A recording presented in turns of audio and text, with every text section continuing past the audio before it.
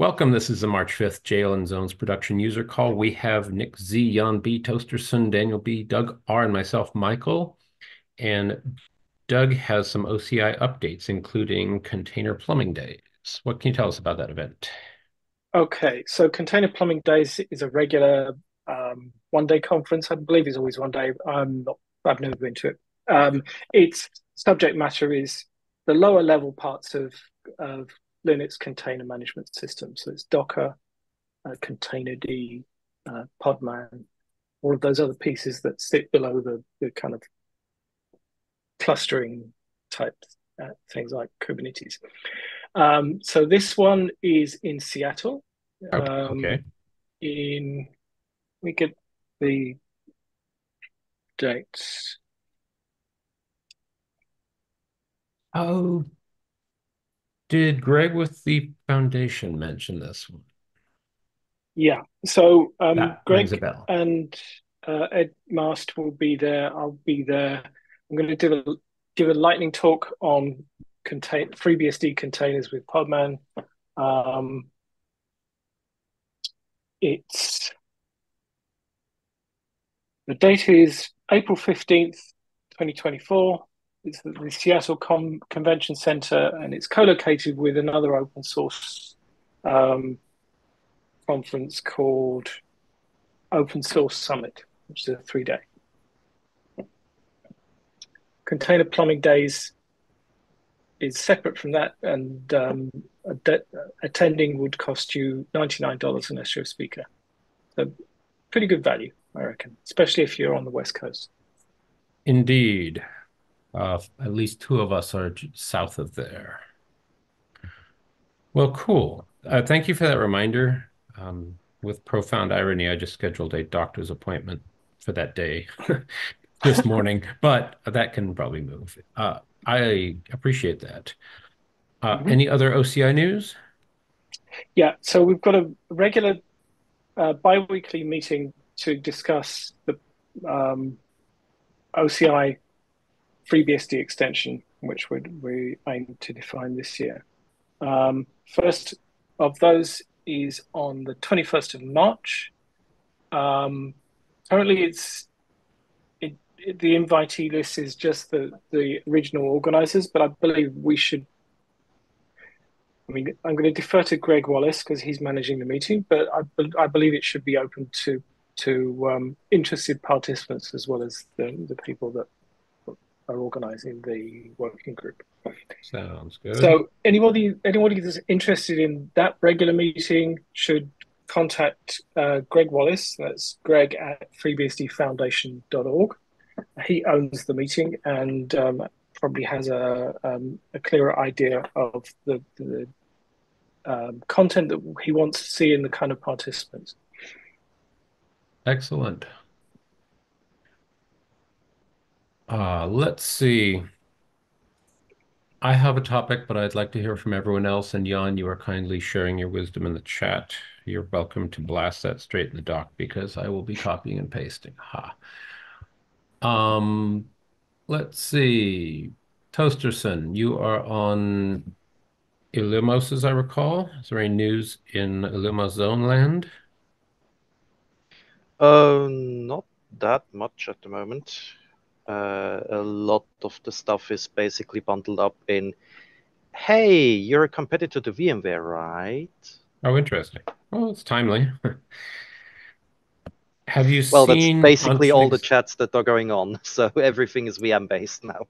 I see. Good, good, good. Have you seen Antronig's Illumos news page? Yes, I was actually helping him set that up. Awesome.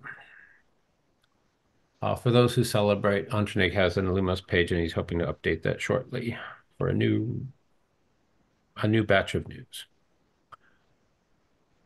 Let's see. Well, let's dive right in. I will take the blame for this one. I do need some jails like yesterday, and in theory, package base is here. So, Not Jan, just in you've theory. well, and until I see it and I'm able to poke at it and see it working, it's a theory to me. So package repo conf. Okay, Um, so potentially you want to have a different version in your of the userland in your jail than on the host, but you don't want to have to call the repositories different things. So it can make sense instead of having one repository name per version, you have the FreeBSD base uh, repository name, but mhm. then you would have be limited to only one repository of that name, so you can tell the package to command where to look up for the repository of sorry, the repository configurations. So yeah, doing that is a way to have a different version of your jails if you want to run 13.2. Even if there are no official packages for 13.2, you can have them compiled yourself, and then you can run 13.2 package based on 14, for example. Okay. Fortunately, I do not have that need. I just want a nice, In elegant that case, you can separation. get rid of the web repository conf Uh, so the thing is, there are several ways to use the package command. Basically, there are four. The normal one is don't tell it anything but what you want to do. The other ones are to attach to an existing jail before then invoking the command inside the jail, or entering a change root environment Hmm. before performing the command, but you can't do those uh, different levels of isolation to an empty directory because there won't be anything in there. There won't be a resolver comp, there won't be a repository definition, and so on. And there won't be a package command to even run the subcommands in. Yep. So because of that, you can instead tell it to run under a prefix, basically, and that's what the root Uh, tier setting does. It does not provide secure isolation, not even of the file system namespace. It's just basically like when you invoke install kernel, install world, install distribution with a dist-dir argument, so that you can populate point in your file system. Um, the downside of that requirement is that because packages can contain hooks, which trigger, for example, if you install and there's a someone placed a malicious package there, which just happens to conflict with everything you want to do, so it gets auto removed, and then the uninstall hook runs. Yeah, hmm. that runs with host system privileges. So don't point the package command without -j at jails if you want the jail to be a security boundary. And you have clever attackers, which you have to Interesting. assume. Um, so that's What about it. repo would one actually point? It does a standard FreeBSD repo include the base components yet? You have to configure it. The config file isn't shipped by default Okay. Does one turn to the wiki because for it's that, like the the package base wiki? yeah exactly the package Okay. based side, and the wiki tells you everything you need to know. Okay. Um, let me look it up. What they put in I've got there? it. Yeah, I think this should do the The trick. initial setup stage. Um, so the reason why it couldn't be included in 14.0 is that the process was a bit delayed, so the official mirrors weren't in place. And then that was held back by a little bug in package, which caused potential problems. And so there was, first had to be a version 1.20.9 to fix that problem, which, yeah, it's not even a big problem, but they decided to handle it like that. Fair enough. And so you have to put that into your etc package, or like shown there on the wiki page. You put it in user local etc package repos, and then you have the repository definition. Okay. Wow. What's nice about package base is that each errata or bug fix becomes its own patch level, which is then a repository. So you Hmm. can go back and forth, unlike FreeBSD update, where you can no longer update to the previous patch level if a new one comes out. So you Nice. can only go forward, which, yeah, it's a good idea for security, but not for getting clean, reproducible deployments where you have to reproduce a bug.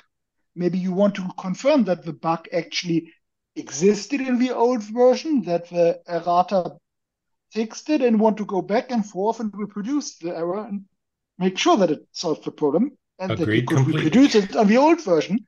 With FreeBSD update, you can't do that. Yeah. Um, so that you had to compile locally and then install, which puts a heavy burden on the compiling machine and may not be perfectly reproducible, especially compared to the official builds on a clean system, because what make may depend on your make.conf or other changes to the host where you are compiling it, unless you run your own Pudia builder. And then you can just install it, pull it in. It installs quickly, especially if you have the packages cached. Um, the for when you use it to create a jail, everything works perfectly fine. When you want to convert an existing FreeBSD installation to package base, then you have to watch out because during installation, uh, you will have conflicts in slash etc. For example, your user and password database are Hmm. probably not the no password configured. You can log in default. So what happens there is that it would be a perfect foot gun to install it on top of your installed system, undo all your users, and then reboot, and you can't log in again.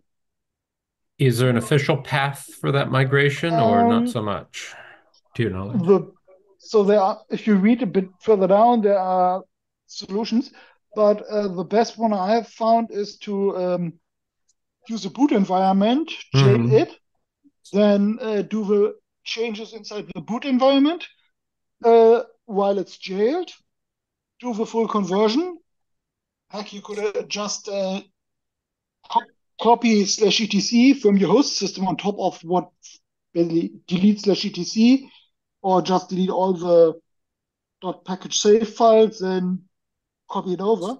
If you want to see what's going on, I can recommend to just put your slash etc under git version management before, then you basically delete all the package save files and you run git diff to find out what changed. And you can Hmm. probably just use git restore to restore everything.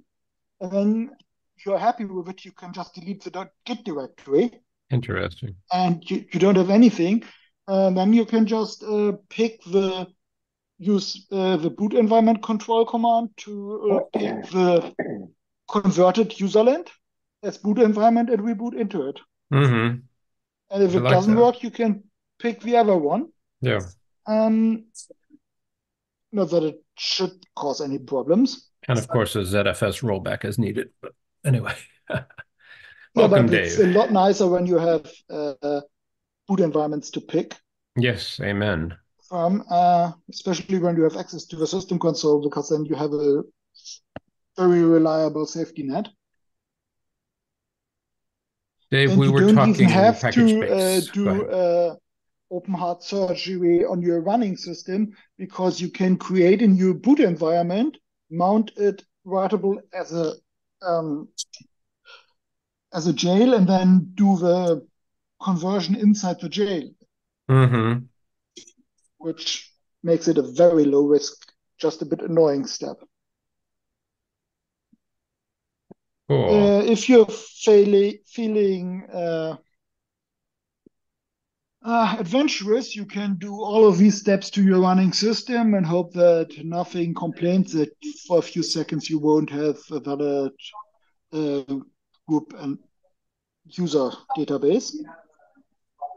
For a lab system, so that's perfectly acceptable, but you shouldn't be doing that. Right. The proper way to avoid this from becoming a problem is to have someone put package base support into BSD install so that you don't ever have to migrate a fresh system directly after installation, because you can directly install using the equivalent to the command you would use to create your jail. You would just use it to populate the userland instead of unpacking the tarboards. Uh, on that note, all of my recent installations have been VM images put onto bootable drives, and I love the notion of having a boot environment that is package base and one just simply selects that when the time comes. So I like it. You can take the official VM image, uh, convert it to package base, and That then interesting. dump that again. But you kind of have to watch out so that you probably best to, yeah, what could you do? You could enter it via single user mode Yep, so that nothing gets executed. Take a snapshot so that you have the exact state, and then you let it run so that you can find out if what had changed during first boot, so that it's not tainted by having generated SSH private keys and so on. indeed. But it's a bit of tinkering left to the user as an Of exercise, as they course. say. Well, but the tinkering options are stunningly cool at the moment. Let's Mhm. see. Anything else related to package base in and of itself? You've given some great ideas here that I look Yes, forward to testing. Yes. when you use it, you have to remember that now a package update after bug fix comes out may tell you that there are 400 new changed packages, and you just have to, maybe if you want to do the base system first, you specify a repository, for example, package upgrade dash R FreeBSD dash base, or the other way around. If you want to do the ports first, then you do package upgrade dash R FreeBSD without dash base, Hmm. so that you specify which repository to use. And none of the usual pains of multi-repository operation apply, because the sets of packages are disjunct. So you don't have to ever worry about a base package being also compiled from the ports, and then because they're all under the FreeBSD dash prefix. What flags determine which one? You'll- Dash R for repository, lowercase. Okay, and then you'd say just Free, with a base or FreeBSD for the default FreeBSD packages, or FreeBSD dash base if you follow the recommendations from the wiki article. got it. Thank you. Because there isn't a release where you can just get it out of as an example file. There's only a convention, so there is nothing to have to follow. But I would Cool. assume that the name from the wiki article will make it into the next release. Amen. I love it. I love it. I love it. And hopefully someone can update the wiki to not be release candidates. Maybe it's a bad example. Anyway, Yeah, easy to use. I've used it to upgrade from 13 to 14 on systems. It handles it just fine. cool. You just have to specify during the upgrade that you really want to do it, because normally the package will tell you that, well, I could install those packages, but they have a higher ABI version than the one of your kernel, so I won't do it. And that you have to specify yes or no. Please override the ABI environment variable. I really want to upgrade my system, Yeah. Are and there point it at a. Hmm? are there weekly snapshot builds per package so Uh, you can track we, current with it? Because Lord I knows FreeBSD didn't, update's not the way to haven't do it. tried, but let's have a look what the package members contain. Okay. There are weekly um, if you set the tail end of the URL to base underscore latest, I think, then you get the weekly snapshots. Awesome. Oh, that would be, if you can track current with that, that would be fantastic, solving So countless issues at once. so if you want the latest patch level, then I believe it's base underscore release underscore Uh, 012, that's the one depending given on, in the wiki article. yeah. So for if Oh, 13, as an example, if 13.3 was supported by the system, then it would be mhm. release underscore 3 with ABI 13. If you look in the wiki article under Yep. status, you get the URL schema Oh, it's editing. Yeah. Yeah, and hold the on. build frequency.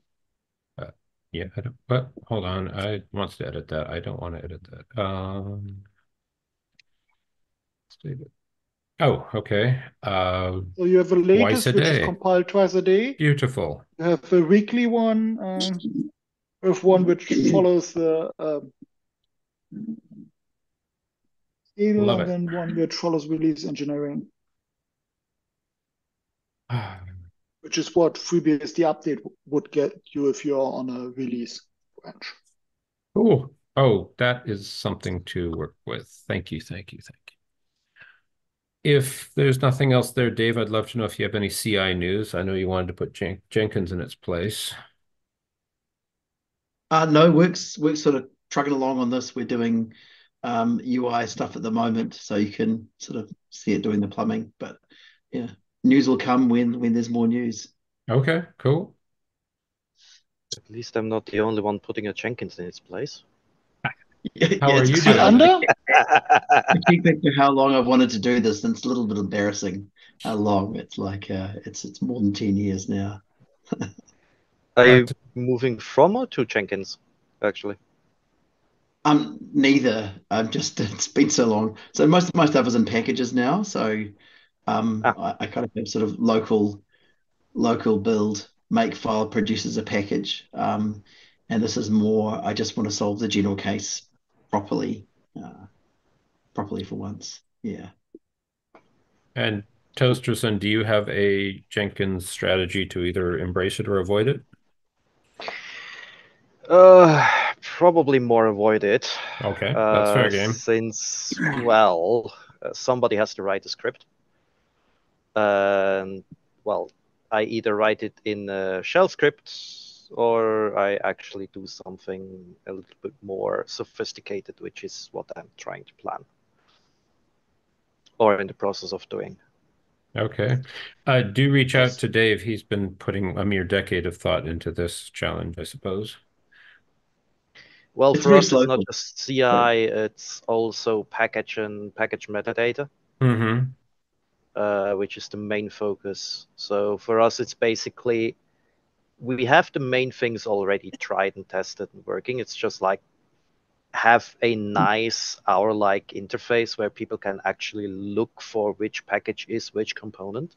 Ah, Because it's like, oh, I want to update package X. Oh my God, where in the repo was it again? maybe call it dependencies. Cool. Well, Godspeed on that. Dave, any other topics?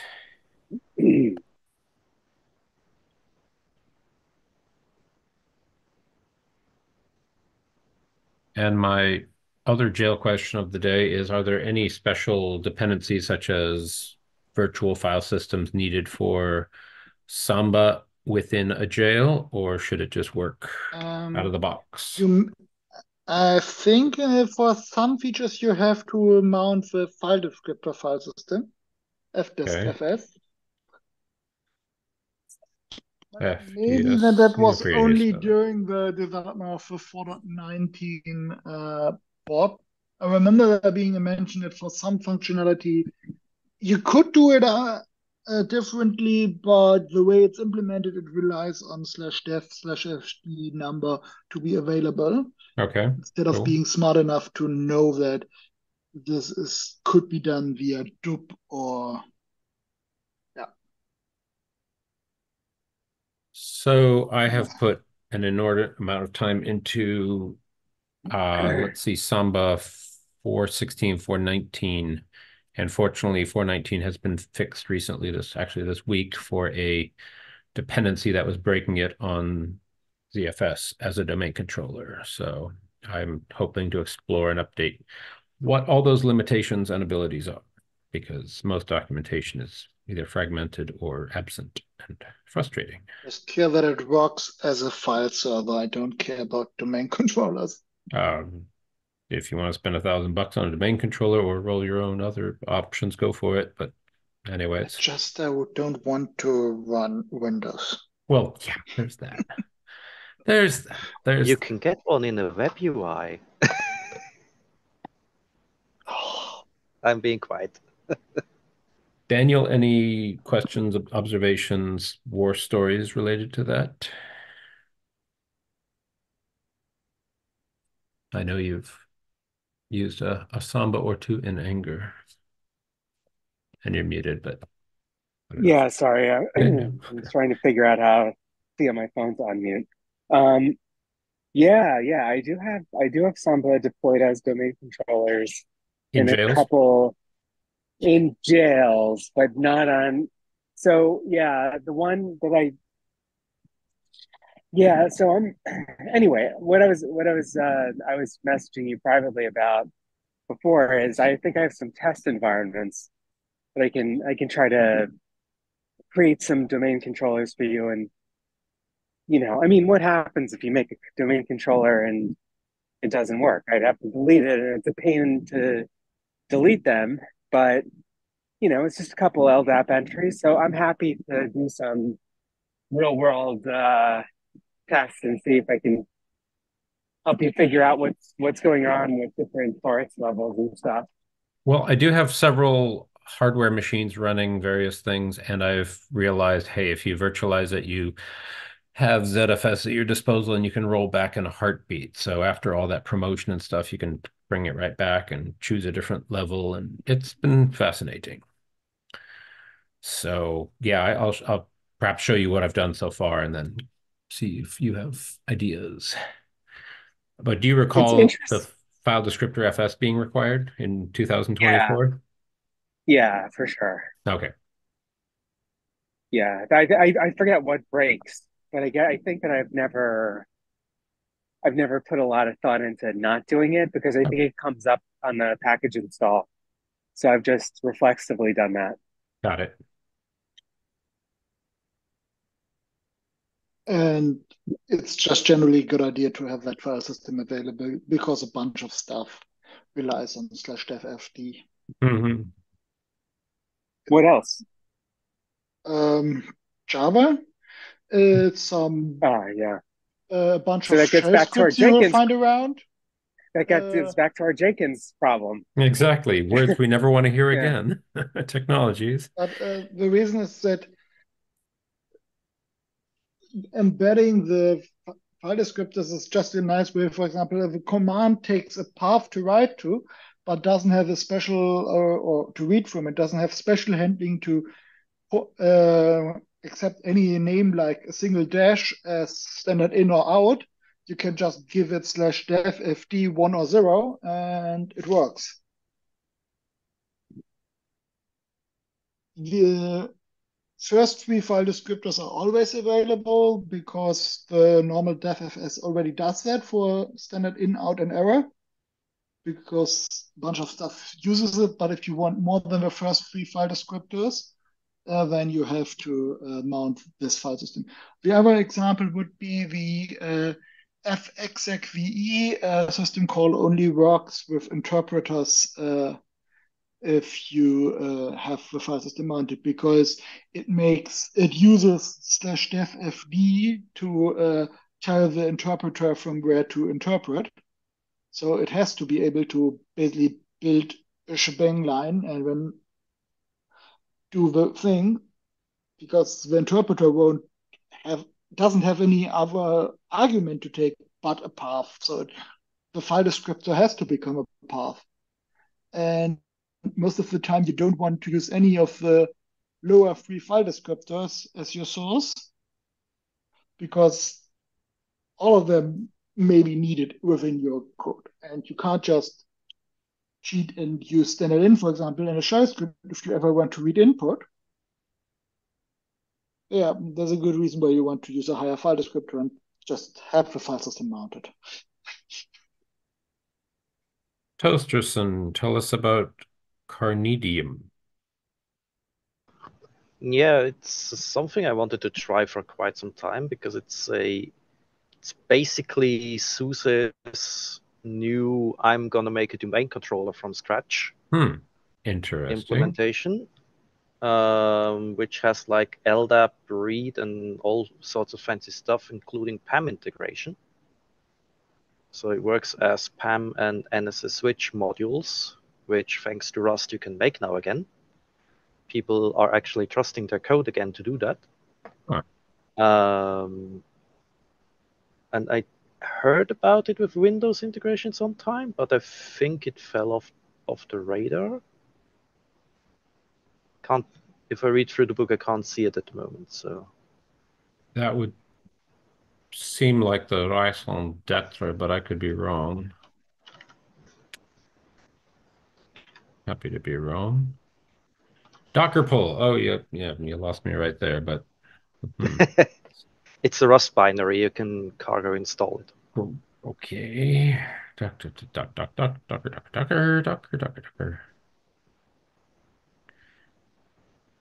Okay. Interesting. Well, cool. Do share what you find. That is fascinating. Kubernetes ingress. Free IPA. REST interface. So interesting. Okay, well, thank you for sharing that. Yeah, the interesting thing is that it is basically a OpenIDC controller by default. So you can basically use it as replacement for Keycloak. And you can do web authentication with like passkeys and stuff like that. Or at least one version. Web auth as a interface. Okay, well, there's all kinds of things going on there. That's kind of cool. Interface. Anything else? No, that's it. Well, everyone speak now or forever hold your peace. I have nothing against a short meeting ever, so I'm just The going to whole start. concept of online validation against LDAP and Kerberos is just broken by design if you want deterministic answer times and reliability. Just keep a local replica of your user and group database, watch it for staleness, and use it. Yeah, that's basically Been what I bitten think too it often does. by tail latencies of LDAP or Kerberos services or just partition networks. Yeah, the LDAP service is running, you just can't reach it because your one server at that one point of presence over there doesn't have its own.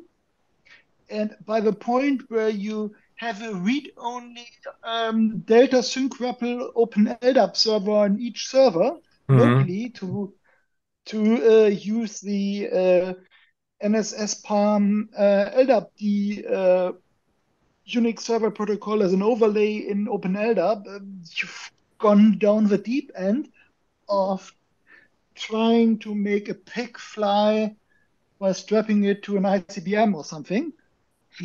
Okay, It's yes, just yes. total overkill. Yes, you can run a local OpenLDAP, and then now you have to monitor that. It's so much easier to But, monitor for the staleness of two files than for the healthiness of an LDAP replica. And so seldomly do you, on a Unix system, truly need the full LDAP feature set. I'm not saying that LDAP is not a suitable source of truth, but it isn't what you should be validating against during local. So something like NSS cache is a lot better idea, even if the real project is broken by Linux isms because they insist on compiling a shadow map, which is separate from the password map. So you Hmm. can't directly use it on FreeBSD. But the idea is correct.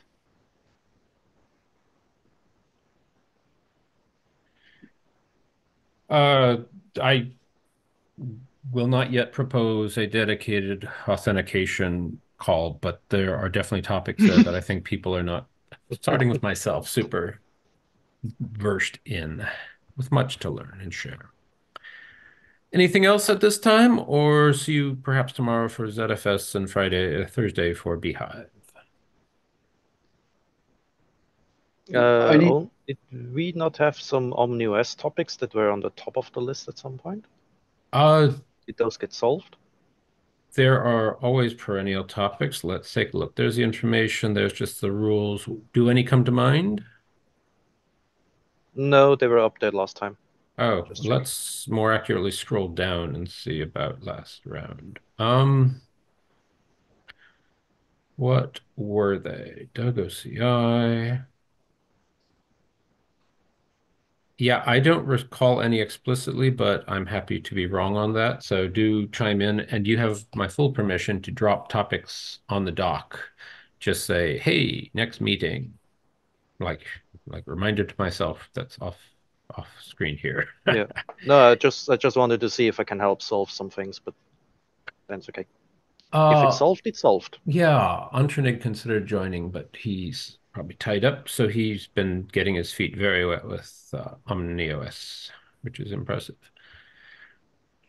Well, everyone, I will be around a few minutes, but I'm So happy to call it. Yes, Jan, do you have an official there topic? is no Yes. NSS PAM like you said in the minutes. It's you have an NSS LDAP, which the project of that name is just so incredibly brain dead. It's a wonder someone ever got it, considered it usable, Oh, because drop it in the any chat. How bad is it? the problem with the original NSS and PAM modules is that basically every application using NSS and PAM became an LDAP client, and on first lookup would establish a LDAP connection to the LDAP servers. So basically, the worst case, the pathological case, would be something like find pipe x args stat, where you would then x args and one stat, so you would run a stat command. It would look at a single file, become an LDAP client because it would use dlopen to pull in the LDAP library and thereby OpenSSL. Would then establish a TLS session with a new handshake because it can't reuse any cache credentials. It would have to authenticate through a world readable private key, which is at that point you should just stop if you have a world readable private key Hmm. for authentication Hmm. purposes somewhere. Um, yeah.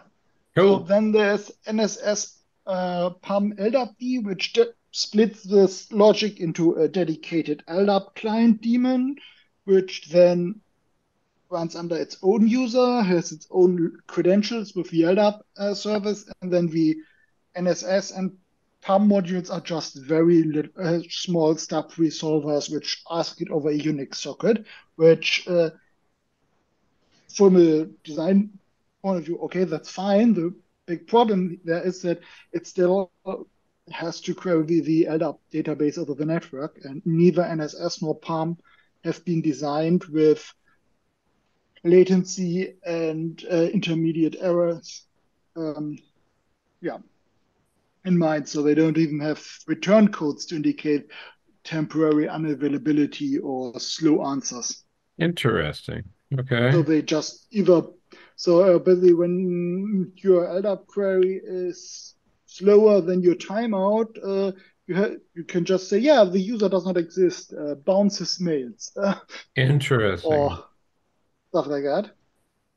And the horrible solution to this is to run the NSS caching daemon, which is a simple hit miss cache. So it's not a full replica of your database, which would be fine. No, it's a hit miss cache with simple LRU characteristics as implemented in FreeBSD and Linux. So what then happens is that you cache both positive and negative lookups, which is really nice if you install a package and it fails, Hmm. because the package install will check if a user exists, then, oh no, it doesn't, create it, and then the NSS cache has cached that that user does not exist.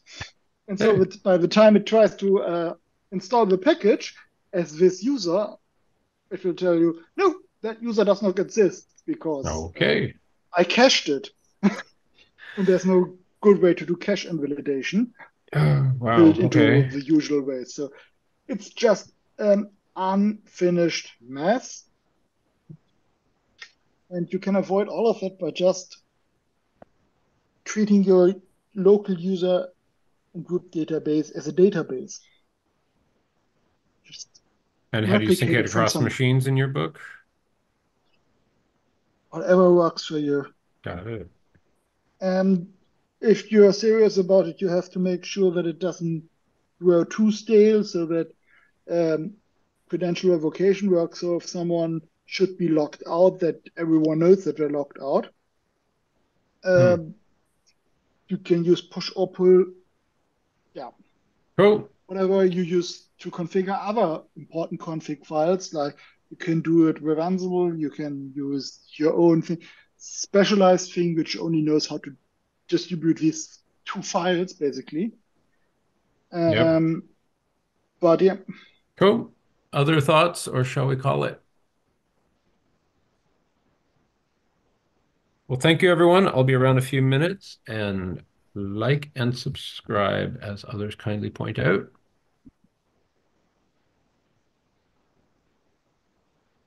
Take care. that's